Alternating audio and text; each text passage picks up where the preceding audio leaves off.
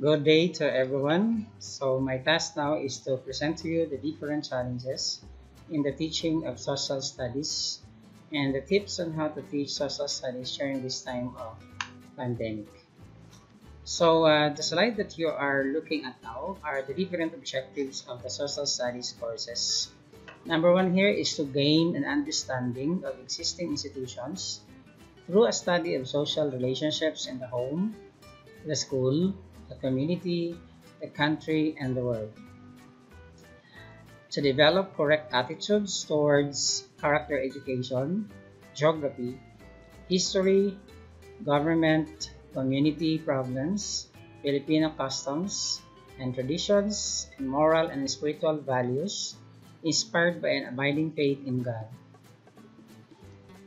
To create an understanding of the interdependence of men and nations, and through such understanding develop broader social mindedness essential to human progress. To encourage the study, understanding, and practice of desirable human relationships so that the child may be able to assume the responsibilities of citizenship and become a worthy member of society. To learn to love one's country and admire the good in other lands. To understand and appreciate the democratic way of life. And to cultivate an active and sustained interest in the reading of content materials in the teaching of social studies. So the slide now that you are looking at are the different challenges that every social studies educators or teachers are facing nowadays. Number one is siloing social studies minutes.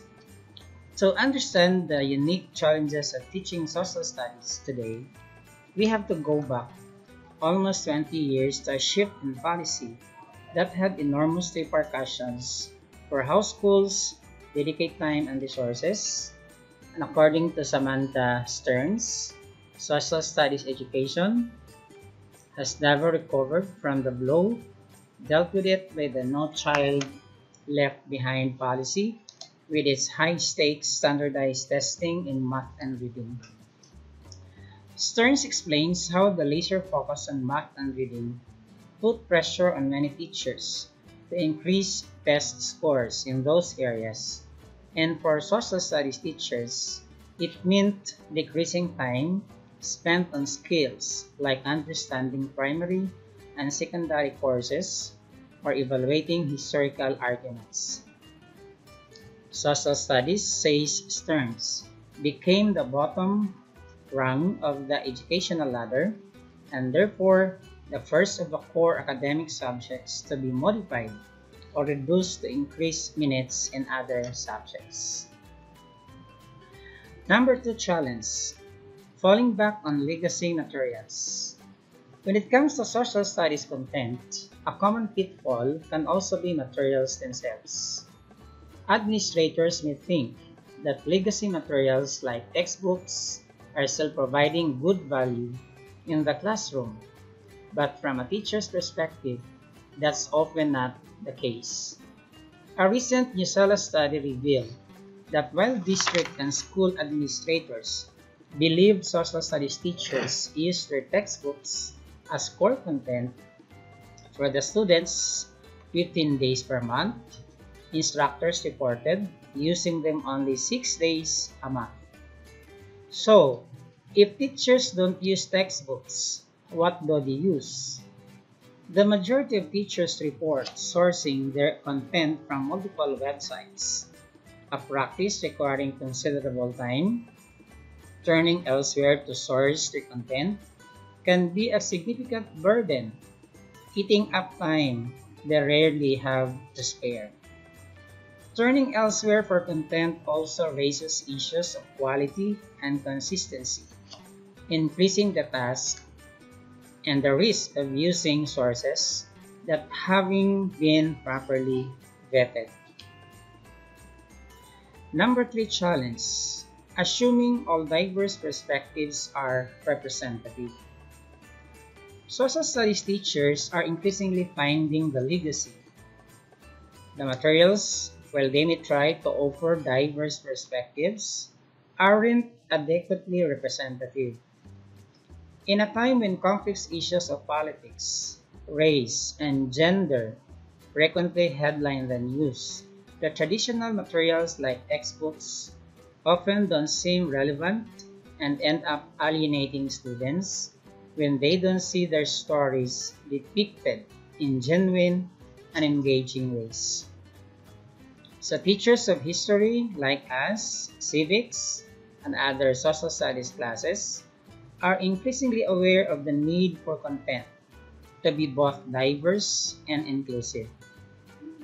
As a recent piece in Edutopia on culturally responsive teaching notes, when young people see themselves in the story of our shared past, they not only develop a deeper appreciation of the subject, but become more civically active. Having diverse, inclusive materials to share and discuss allows students to see themselves in the past and the present, setting the stage for conversations about civic engagement that social studies teachers value. Number 4 challenge: only prioritizing big events and well-known names. The stigma that surrounds social studies and history in particular is that it's all about memorization, critical dates, key locations, and important figures. This generalization often results in students viewing the subject as irrelevant and impersonal, when in fact the skills developed in social studies classrooms give students the ability to navigate today's most pressing, engaging, and challenging issues, particularly this time of pandemic.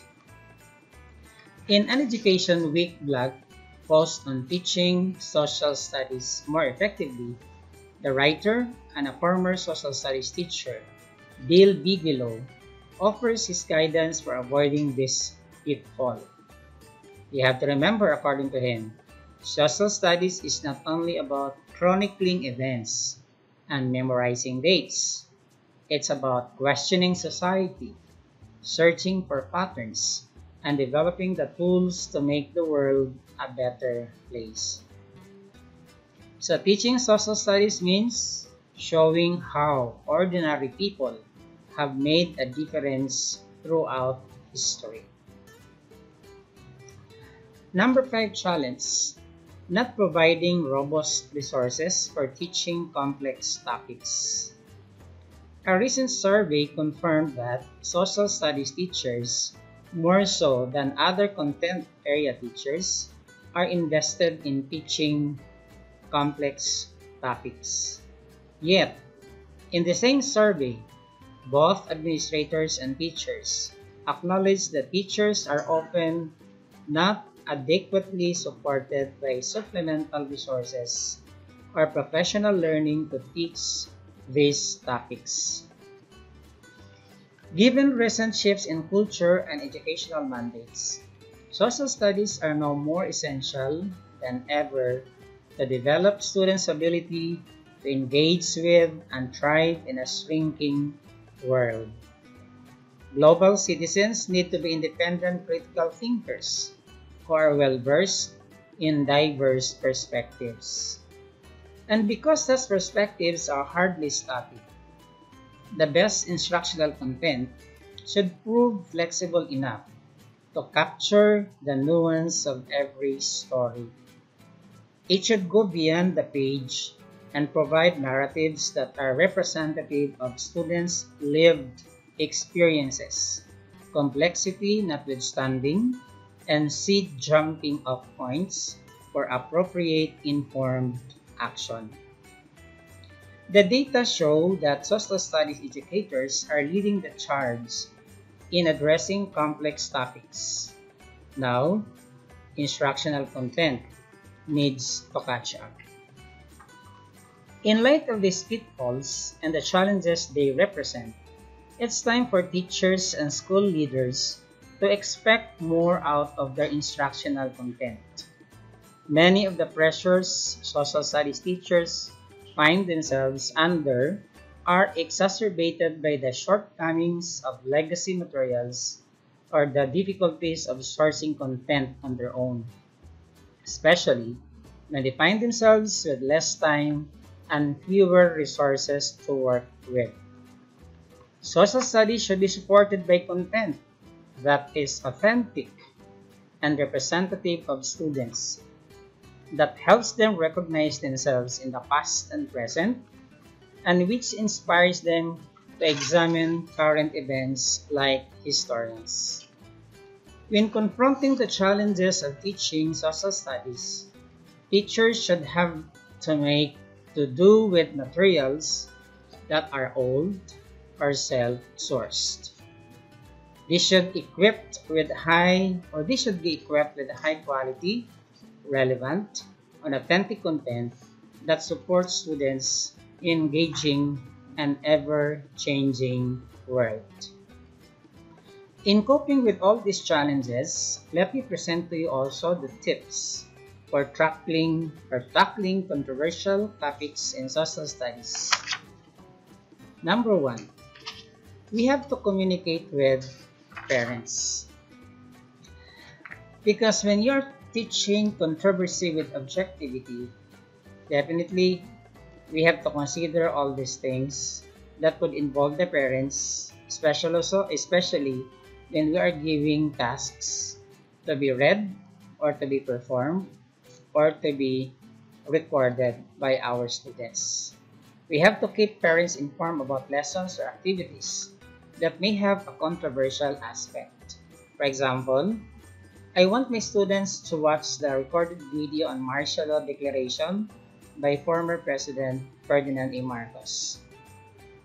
So in that note, I usually write a note in the notebook of the students to parents about the assignments and the reasons for such assignment, focusing on the values of such declaration, and to guide their children on adult language as well as violent scenes reflected in the video. I felt that I had covered my bases, and if a parent complained later, I could refer back to my note. Number 2, communicate with your administrators or your principals or school head. What could be possible reasons why we need to communicate with our administrators? When I decided to field test lessons, for example, related to the martial law declarations, I usually emailed my principal or my school head to let him or her know. I also asked him what he would suggest as far as telling parents about language and violence issues. He is the one who suggested sending a note home. Number 3 tip, inform without bias. In the 2016 presidential campaign of President Rodrigo Roa Duterte, provided a great deal of news and controversy. So the best way that I found to deal with this with my politics and governance students was to approach things in an open yet professional manner, while at the same time not letting my class know my political learnings or which candidates I supported. Especially since many of the students I taught were preparing to cast their first ballot, I felt it was important for them to be armed with the information they needed to make an informed choice. Tip number 4, make corroborating news a part of the assignment.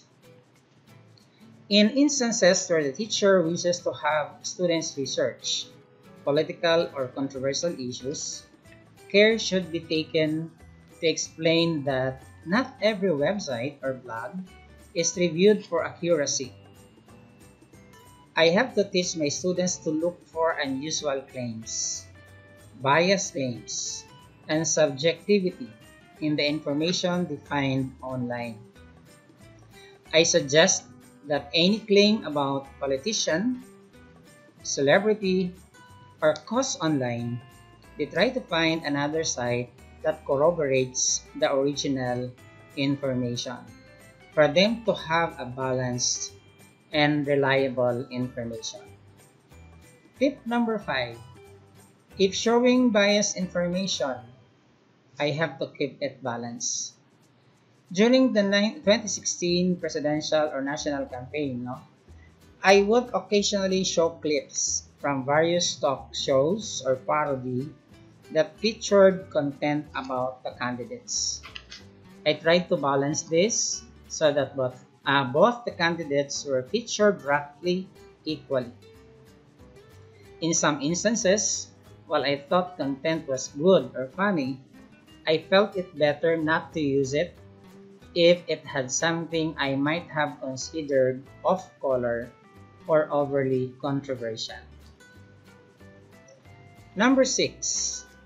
Avoid heavily biased news unless it is part of the lesson.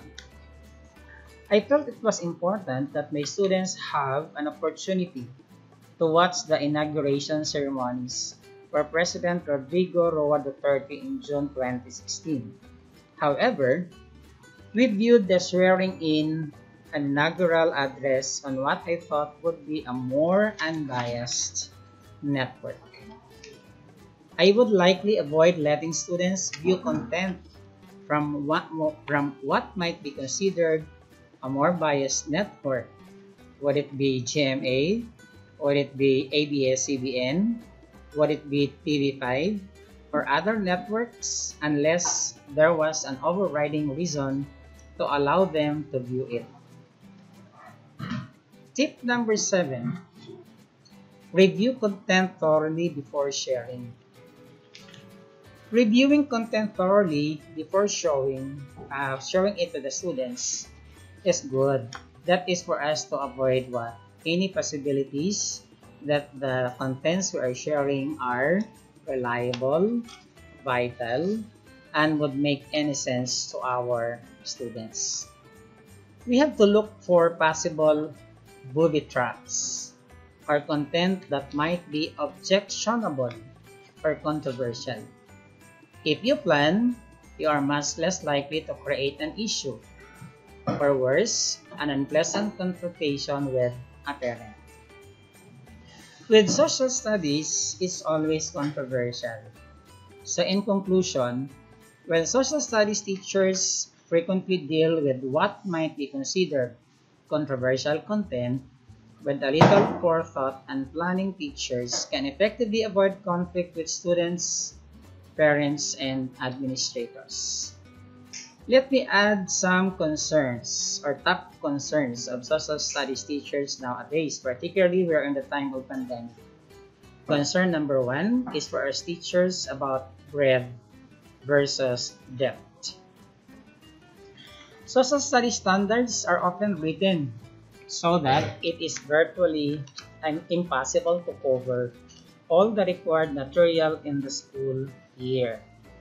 For example, in world history, the standards published by the National Council for the Social Studies requires us breadth of material, and it is impossible to do more than just one touch on each topic.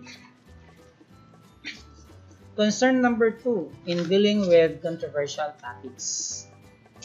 Many social studies courses deal with sensitive and at times controversial issues.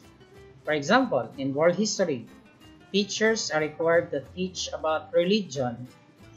In American government, topics like abortion and death penalty can sometimes lead to heated debates. In these instances, it is important for the teacher to maintain control over the situation. Concern number 3, making connections to students' lives. While some social studies courses like economics and American government lend themselves well to making connections to students and their lives, others do not. It can be tough to connect what was going on in ancient China to a 14-year-old's daily life. So social studies teachers have to work very hard to make these topics interesting. Concern number 4, need to vary instruction. Social studies teachers may find it easier to stick to one method of instruction.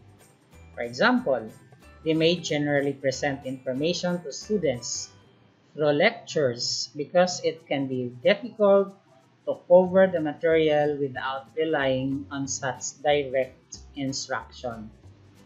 By contrast, some teachers may go to the other extreme and have mainly projects and role-playing experiences.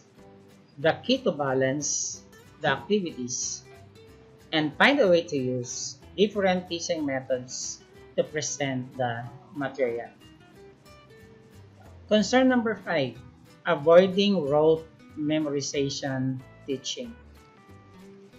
Because much of teaching social studies revolves around names, places, and dates, it is very easy to create assignments and tests that do not move beyond learning.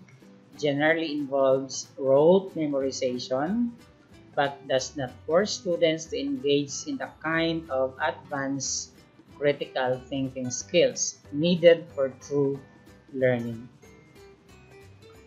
Concern number 5, presenting differing viewpoints of view. Social studies texts are written by humans and therefore are biased. We have to remember that. An example might be 2 American government texts that a school district is considering adopting. One text might have a conservative bent, while the other may have been authored by a liberal political scientist. Whichever text the district adopts, a good social studies teacher will need to work to present alternative points of view. Further, history texts might describe the same event in a different way based on who wrote them. So this will be a challenge for teachers to deal with at times. And the last but not the least, we have here dealing with false knowledge. It is common for students to come to class with inaccurate historical or even current information that they were either taught at home or in other classes. So this is a problem for the teacher who will need to work to help students overcome preconceived notions. In social studies, and indeed in any subject, a major hurdle in overcoming this kind of bias is getting students to buy into what the teacher is conveying. For a good social studies teacher, this requires knowing the subject well, showing enthusiasm, and using different modalities to keep the subject interesting for students. Speaking of the different modalities, we have heard already a lot of information provided already by the previous speakers. So you can actually choose from all those kinds of modalities. And we have to remember this, that no size fits all. There is no such thing as one size fits all. So whatever kind of modality you're going to use, you have to balance it and you have to actually scrutinize it well, whether it fits or suits to the topic that we are teaching with the students. We have to remember that social studies is life. Social studies teaching is actually teaching lives, touching the lives, and even connecting the lives of our students with our way of dealing or comforting with them, especially so in this time of pandemic.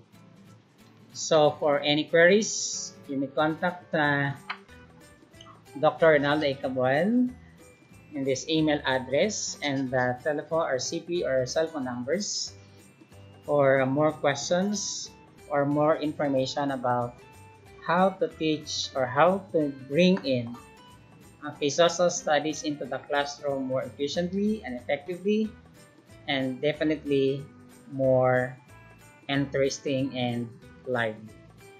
Good day and God bless everyone. Stay safe.